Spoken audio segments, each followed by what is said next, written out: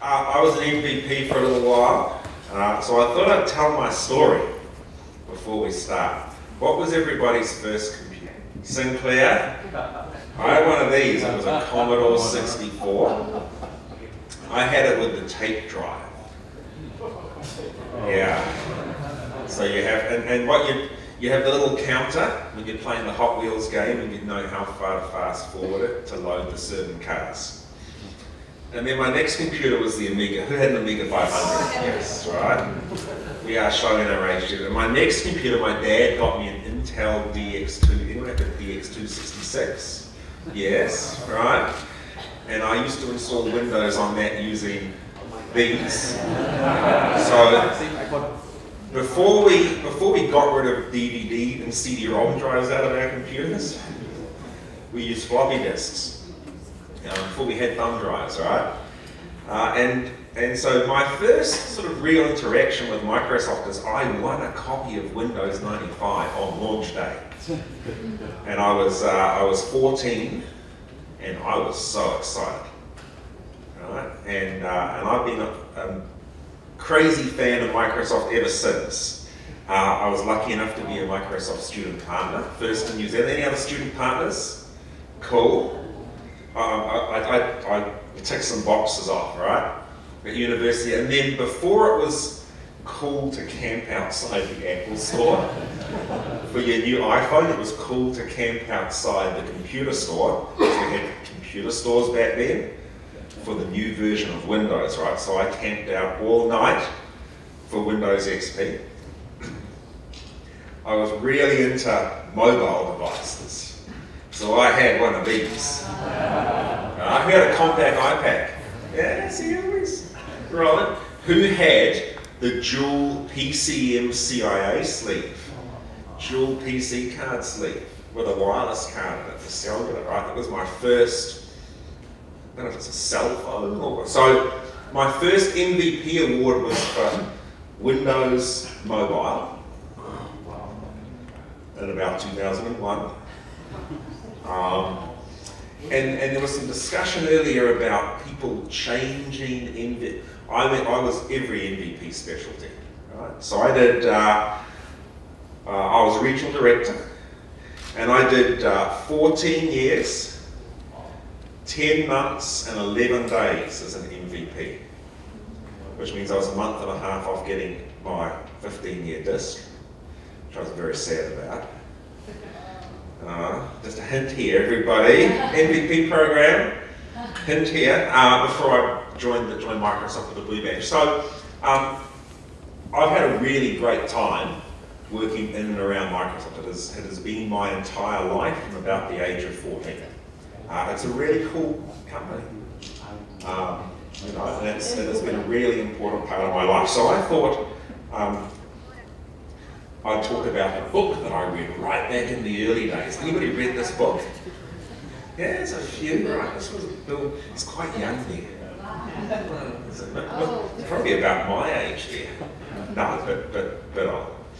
And then obviously recently Satya released his book called Hit Refresh. And in Bill's book he talked about amazing advancements in things like web browsers. Because the web browser was brand new then. And high-speed internet at 5,700 kilobits per second. Did anybody ever use the internet at 2,400 baud? Yes. What about with an acoustic coupler? Right.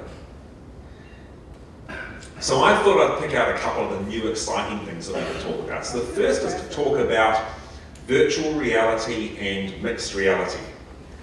So this is some stuff that we're releasing, and in fact there's a big launch event here in Korea next week. Is it Wednesday? Yeah, right. Wednesday, Gangnam. Who's going to be there? Wednesday, Gangnam. Big launch event. Yeah? Right? It's going to be pretty exciting. Right? So we have some interesting approaches to mixed reality. Right? So we have both occluded or fully enclosed mixed reality devices. And we have the HoloLens. Who's played with the HoloLens? Quite a few people. Have you got a HoloLens here this week? Someone's got one? Yeah. There we go. You see the gentleman down the front here, if you want to play with the HoloLens this week. So if anybody's got a Rift or a Vive, right? So if I set up my Vive, I've got about 30 different things to set up. I've got sensors everywhere. So one of the great things about our new VR devices is that they do sensing inside out, which means that they actually sense the environment a little bit like the HoloLens does. So it's much easier to get set up in a new room. And then obviously the HoloLens is quite a unique device. It is a full computer. So if you've not played with one, it doesn't have any cables, it doesn't connect to any other PC, it's a full computer that you wear on your head. And the really cool thing about the HoloLens is it's basically it's like wearing a Kinect sensor. Right? So you're wearing an infrared time of flight camera, and that camera is able to sense the room. So it can map out the room for you.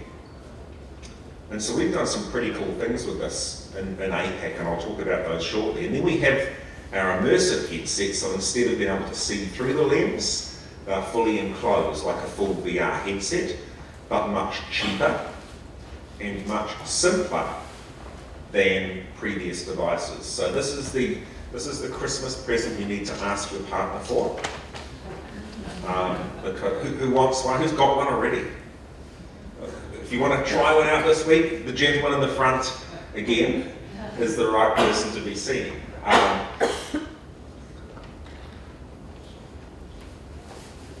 But they're going to be a great Christmas present to have this year. So a few things that we do that are different. We have a single development kit for writing apps for these devices. So if you want to build apps, I'm guessing the gentleman at the front will be able to tell you how to do it. Yeah, he nods.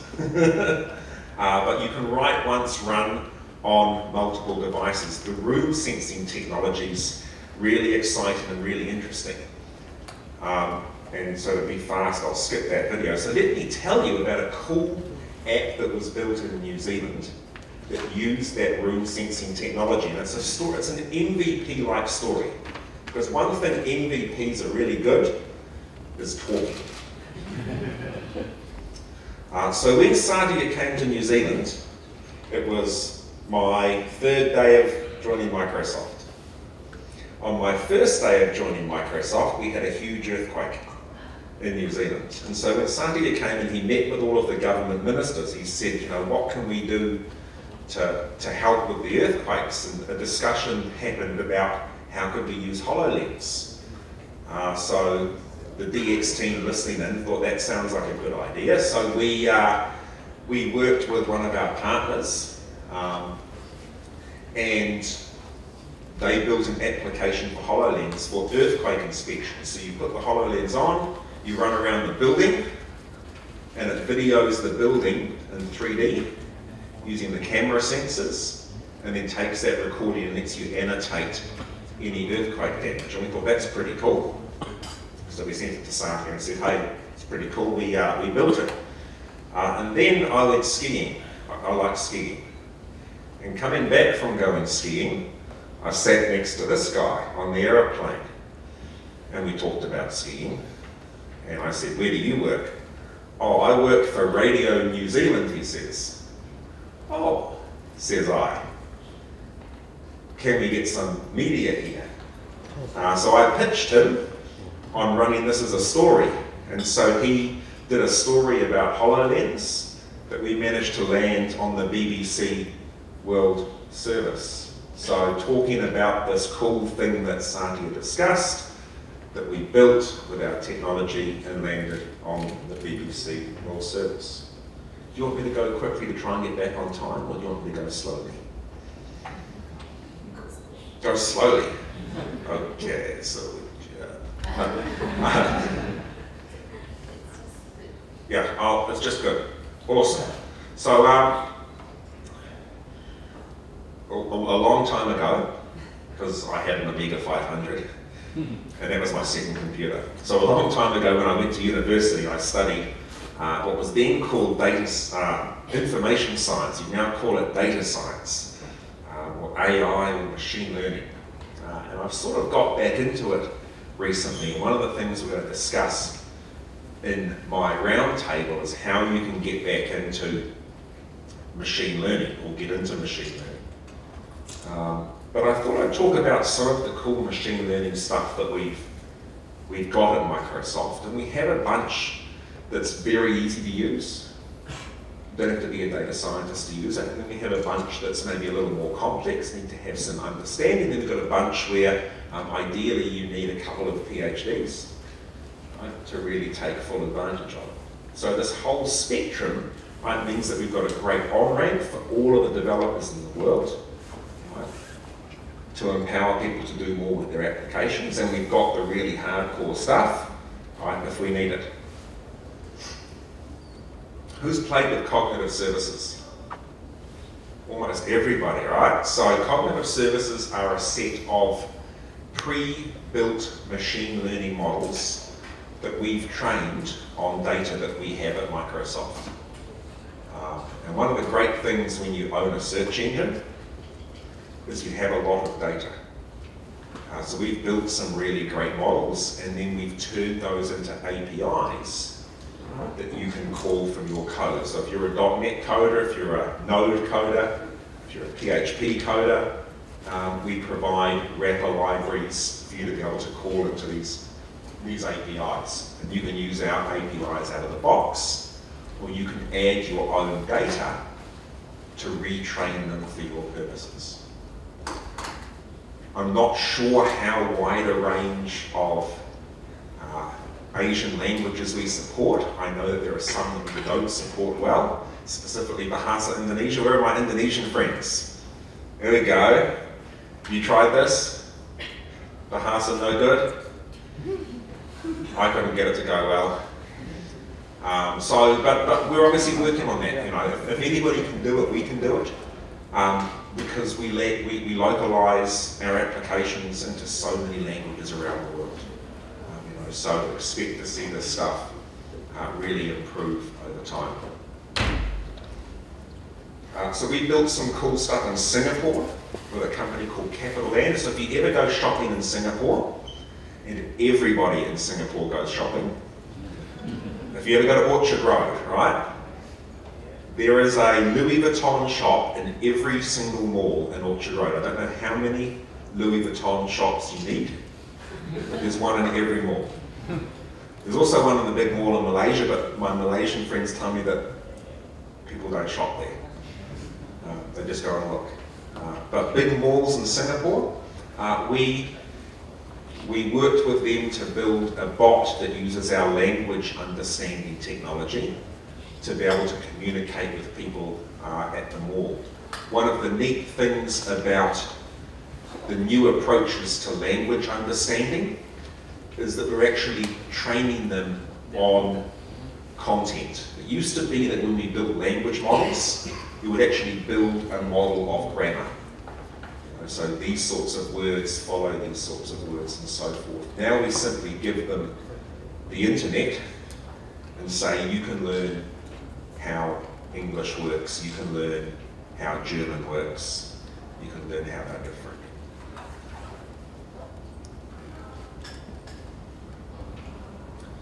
So those are our super simple services. Fantastic to pick up, build into your apps. If you're building apps, if you're a developer, even if you're not a developer, really easy to consume and do cool things with.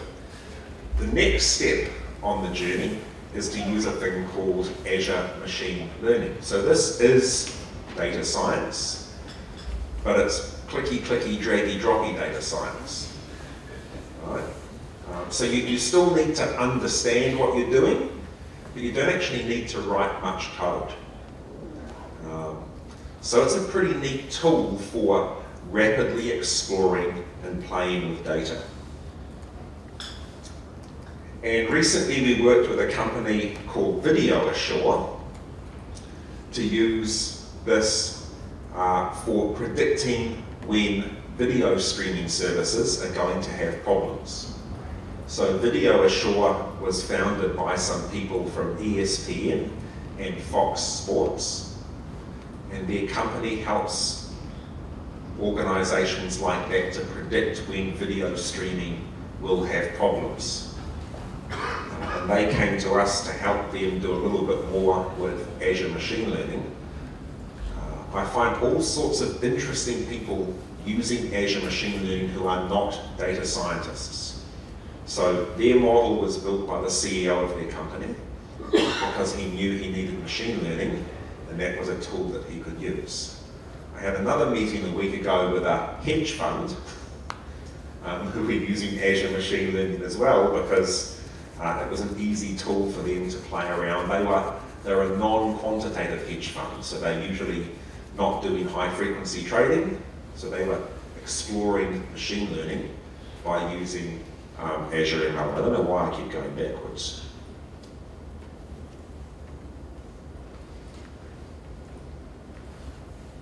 So I can do a quick demo.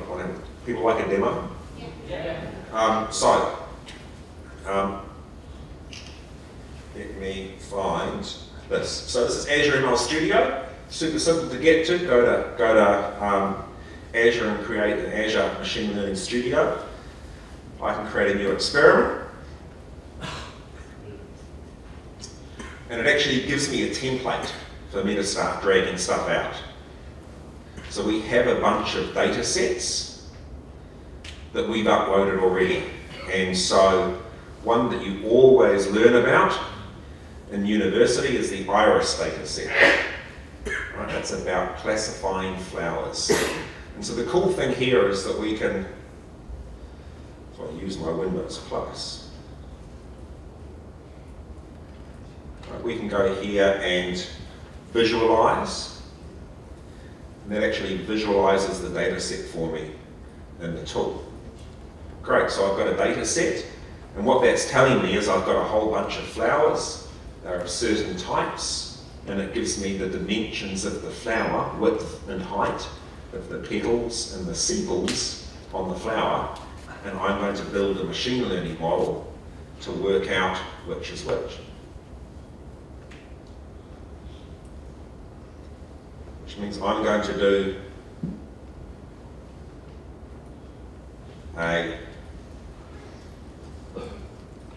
what we call a two-class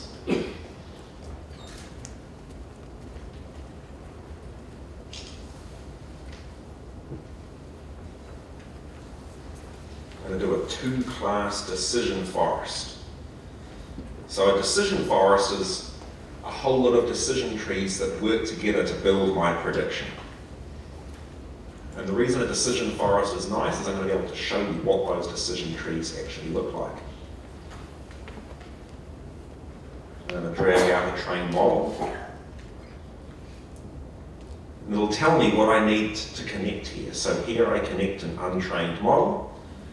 Here I connect a data set.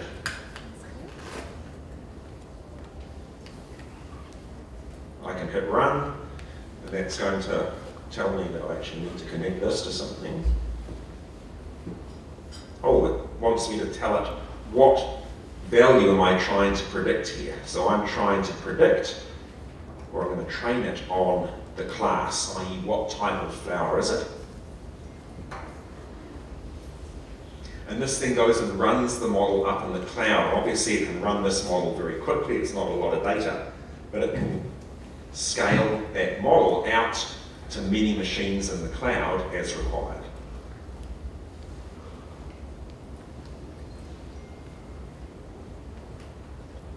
And then I can go back and visualize that trained model. And here you'll see what I mean by decision trees. So here it's saying that if the petal length is less than 1.9, then it's of class 0. If it's greater than 1.9, then it's of class 1. And it's going to build a whole lot of these decision trees by randomizing the data set each time. And then what it does is when it comes to prediction time, it runs all the decision trees and takes the average output.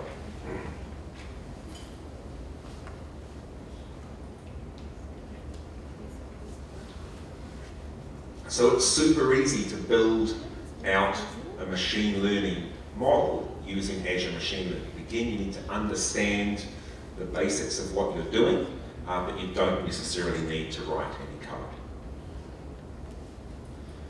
And then the last thing I thought I'd share that's quite cool is another project that we did recently down in Singapore is with a company that works with Unilever, who make soap and detergent and things in developing countries.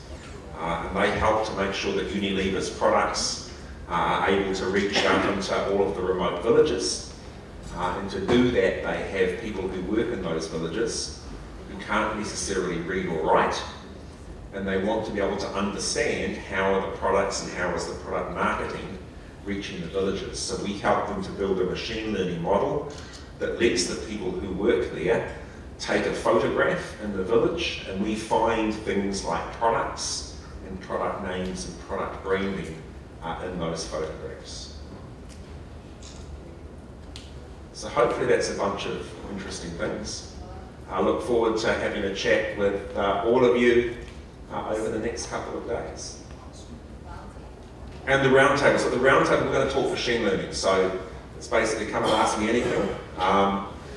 I'll just have my laptop. Do we have projectors or anything? No. Okay. I'll have my laptop. We'll all gather around my laptop. It's a proper laptop, right? It's not a MacBook. It's a proper black Lenovo. Right? What I'm saying is that some of us are old school and don't need to be hipsters and own MacBooks. That's what I'm saying. So we'll gather around the Lenovo, the ThinkPad, the IBM ThinkPad, right? And we can talk about machine learning. Thanks for having me.